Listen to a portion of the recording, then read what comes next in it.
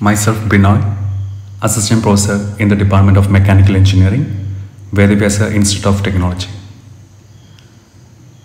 My topic is suspension system, the cushion for passengers.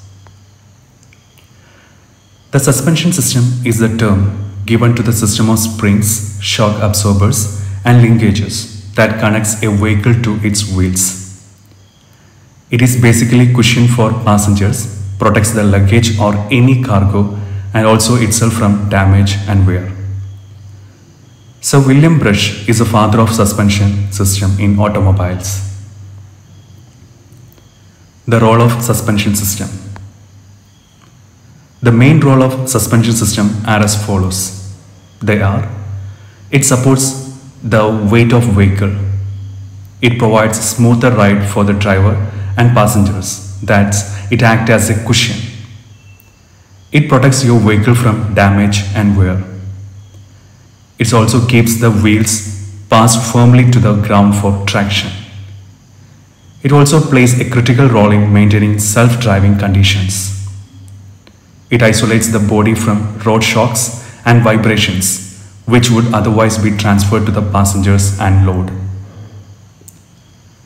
The principle of suspension. When a tire hits an obstruction, there is a reaction force. The size of this reaction force depends on the unsprung mass at each wheel assembly. In general, the larger the ratio of sprung weight to unsprung weight, the less the body weight and vehicle occupants are affected by bumps, dips, and other surface imperfections, such as small bridges. A large sprung weight to unsprung weight ratio can also impact the vehicle control. The definitions of sprung and unsprung mass. The sprung mass, which means or it refers to the vehicle parts supported on the suspension system, such as the body, frame, engine, the internal components, passengers, and cargo.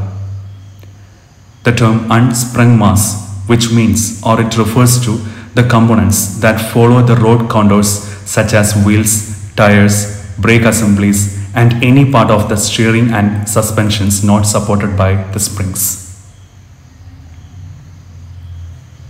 The working of suspension system. Actually, no road is perfectly flat, that is without irregularities. Even a freshly paved highways have subtle imperfections that can be interact with vehicles' wheels.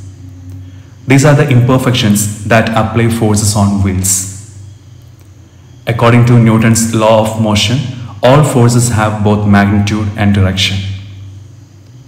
A bump in the road causes the wheel to move up and down perpendicular to the road surface. The magnitude, of course, depends on whether this wheel is striking a giant bump or a tiny speck.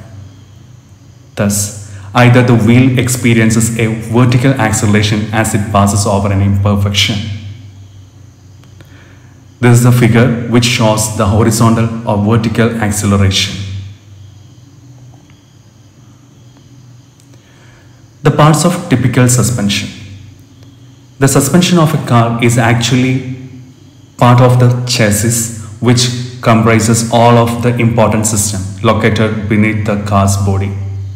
This system includes frame, suspension system, steering system, and tires or wheels.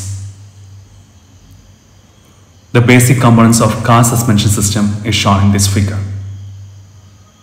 which already shows the frame, the steering linkage, control arm, and shock absorber.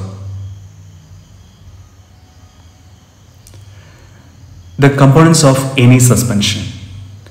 There are three fundamental components of any suspension system. They are the springs, dampers, and anti-sway bars. Spring. The representation for springs as follows. This is the coil spring representation. This is the leaf spring representation. And this is the air springs representation. Dampers. There are three types: the shock absorbers, the extension cycle and compression cycle.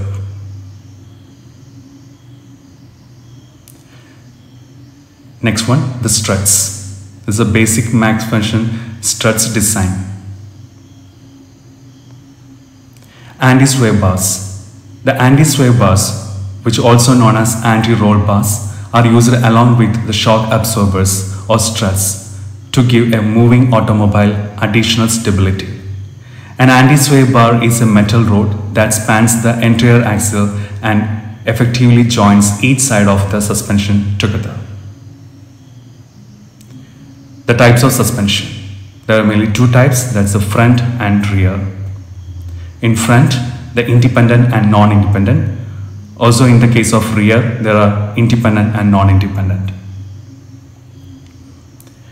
These are the figure shows the difference between the independent and non-independent suspensions. Advantages.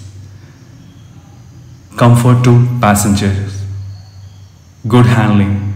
Shield the vehicle from damage. Increase life of vehicle and keeps the tires pressed firmly to the ground. These are the main advantages. The specialized suspensions Formula 1, the multi-link suspension system, that's the representation. The modern technology, the hydraulic fluid and air suspensions and the electronic and active suspensions are the modern type of technology developed in suspension systems. From the whole discussion in suspension system, it's observed that the suspension system is like a white blood cell. As white blood cell provides energy to our body to fight against diseases or viruses which try to destroy or try to decrease our life. In the similar way, a suspension system provides the energy to a vehicle to protect itself from damaging, increasing life of the vehicle, increases the handling, increase the comfort of passengers and many more. So according to the theory, if you remove the suspension system, then you feel like in bull cart in Audi, Mercedes type luxurious cars, the only difference is speed. So the scope of suspension system is too bright.